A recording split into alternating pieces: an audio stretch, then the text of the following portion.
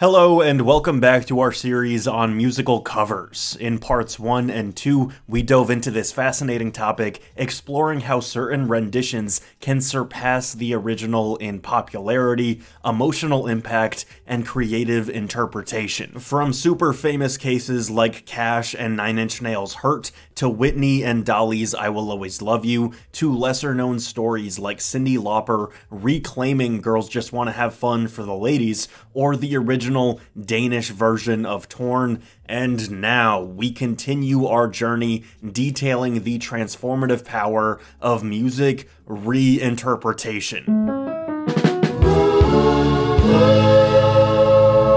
Let's start things off with the timeless classic Twist and Shout. Initially recorded by the R&B group The Top Notes in 1961, it was a toe-tapping gem featuring a lively brass section and an infectious rhythm, but alas, I'm sure you already know what came next, the Beatles' explosive rendition in 1963 that turned the world upside down. John Lennon's boisterous, raw vocals, coupled with the band's near-feral energy, sent dance floors across the world ablaze.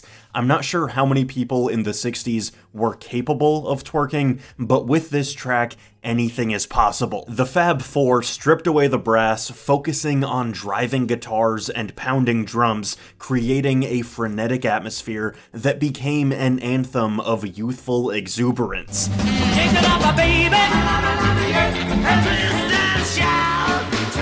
Till now, I always got by not knowing Alone by Heart was a cover. I never really cared until I heard about I-10. And now I'm even more grateful for Heart. Joking and slight disrespect aside, the 80s track was originally sung by the group I-10, formed by songwriters Billy Steinberg and Tom Kelly. And it's perfectly fine, but it's also just kinda heartless, you know? The essence of the song is there, and I don't want to seem like I'm diminishing their talent, especially since they penned a dizzying number of iconic tracks and went on to be inducted into the Songwriters Hall of Fame. It's just nearly impossible to compete with the unbridled talent and just force of nature that is Ann Wilson. Her vocals build and build with the music to this ear-shattering climax, making the ending incredibly intimate and poignant. But the song actually didn't go from I-10 to Heart. Oh no, first it made a U-turn to a show called Dreams, where it was sung by a young John Stamos. Yes, you heard that right, Uncle Jesse did it first, and not very well. The show was soon canned, and Hart had been reluctantly seeking writers for a power ballad, and Kelly and Steinberg were unsure about giving them a loan, just not thinking it was good enough. Well, they were wrong, and the song immediately climbed to #1 in the US.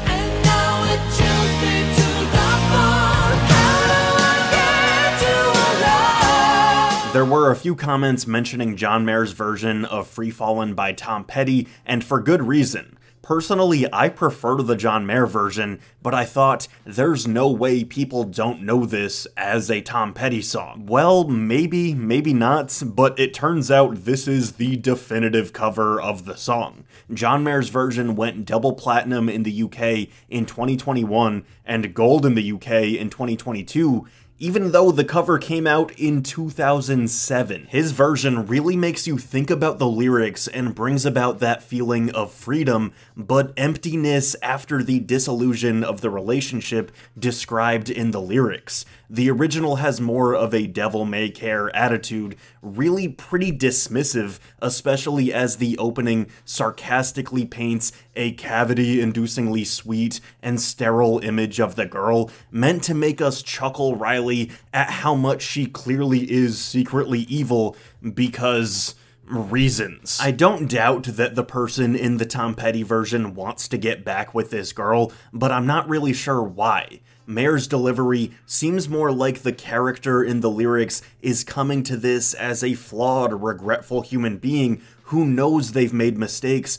and wants to show her he wants to be the person she deserves. It just feels very human, and the acoustics amplify the yearning. If it's worth anything, at the time of recording this video, the live version of John Mayer's cover has more views than the Tom Petty music video, so boomers stay mad, I guess. Bad boy, 'cause I don't even miss a right boy. For those of you that did not know, the crown jewel of the Cars soundtrack, Life is a Highway by Rascal Flatts, was originally released a decade earlier by Canadian rock icon Tom Cochrane. The cover really isn't too different, though a little more high energy and featuring those classic, pleasant country backup harmonies.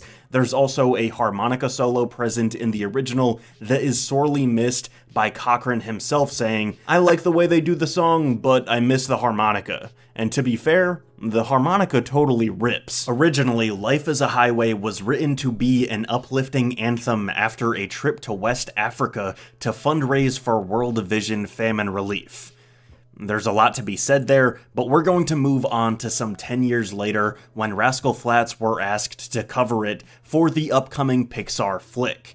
They were skeptical both of covering a classic like Cochrane and of the movie itself, saying, "He told us about this movie, Cars, that he was doing." We were like, well, that sounds weird, so the cars are gonna talk? But Toy Story worked, so you know what you're doing, John. By redoing it, Rascal Flatts stapled themselves to music history and fans of animated talking cars everywhere.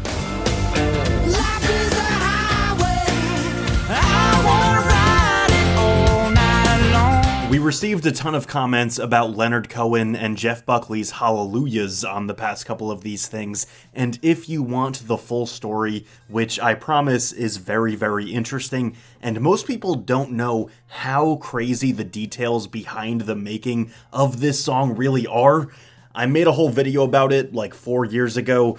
But in the meantime, Cohen's original masterpiece, released in 1984, was like a poetic whisper in the night, showcasing the pessimistic poet's introspective songwriting and distinctive folk sound. However, many, and arguably more music fans, prefer Jeff Buckley's heart-wrenching interpretation in 1994 that truly plucked on our heartstrings. Buckley's ethereal vocals embraced the depths of human emotion, infusing Hallelujah with an otherworldly, dare I say, heavenly force. This beautiful man's delicate guitar picking added an intimate touch, creating a haunting atmosphere that continues to resonate with listeners on a profound level. While Cohen's version captivated with its lyrical depth, Buckley's cover brought a heightened sense of emotional vulnerability, catapulting Hallelujah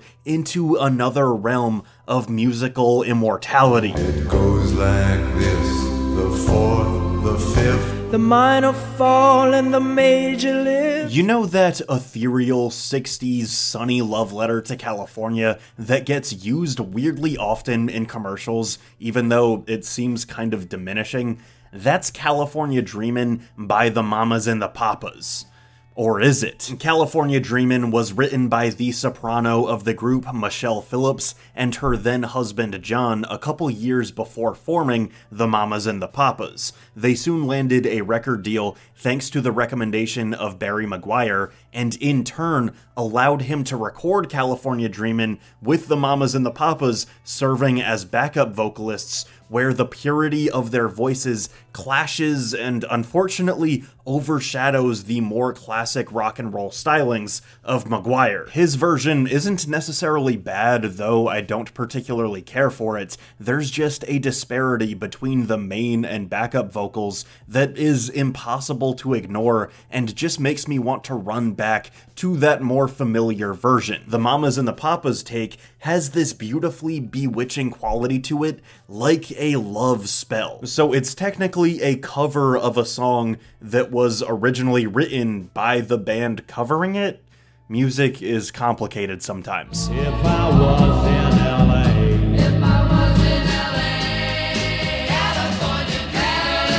Get ready to roll down the river of rhythm with Proud Mary. Creedence Clearwater Revival set the waters in motion with their original version in 1969, characterized by its gritty blues rock sound and swampy guitar riffs. But it was Tina Turner who unleashed a tidal wave of energy with her cover in 1971. Turner's electrifying vocals and irresistible stage presence turned Proud Mary into a soulful storm of rock and roll might. Her adaptation enveloped the song with an infectious groove and a dynamic brass section that added a whole new dimension to the track.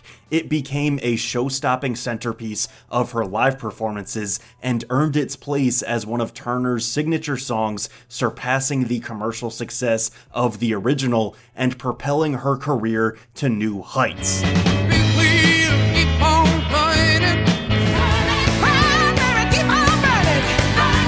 The Tide is High by the Paragons was a reggae gem from 1967, capturing the laid-back charm of the Jamaican music scene. With classic velvety vocals that are smooth as butter, the original is something that more people should have in rotation. But it was Blondie's buoyant cover in 1980 that breathed new life into the song. This time it was Debbie Harry's enchanting, siren-like approach that lured listeners into sun-soaked dreams. With more of a pop sound, the group transformed The Tide is High into an irresistible anthem. Their version included vibrant synthesizers and a bouncy bass line, propelling it to #1 on the Billboard charts. Tide is high, but I'm holding on. I'm sure we're all familiar with 80s synth-pop giants Tears for Fears, known for their sparklingly bright and slightly funky electronic sound, serving as a defining example of the best of the era's music. What you might not be familiar with is the fact that the slow song from Donnie Darko and countless memes by Gary Jules and Michael Andrews was originally performed by Tears for Fears in a much different way. I think the best way to sum up the differences between versions here is just to look at the delivery of that famous opening line. All around me are familiar faces, worn out places. The Tears for Fears version opens with clanging, tinkering percussion, nearly blending with the vocals, and the line is sung pretty quickly, moving us into the monotony of the described world. When Gary Jules sings that line, it feels like it takes everything out of him just to begin to speak about how drab and unlivable life can be sometimes. As someone who adores the theater of masking a sad song in shiny pop packaging, even I have to agree with Tears for Fears that Jules and Andrews' version is the ultimate form of the song, and goes back to our original thesis of how much a song can take on a new life when in the hands of someone else with a different lived experience. All around me are familiar faces, worn out places, worn out faces. Thank you for all of the support on this series, and while Brin and I plan on working on other ideas for the foreseeable future, we might continue to beat this dead horse into the ground if everybody asks us nicely. Have a good day. Thank you for watching that video. If you want to support the channel, feel free to like, comment, and subscribe. You can follow me on social media at RenshawHS. You can support me on Patreon or Twitch. And thank you again. I'll see you soon.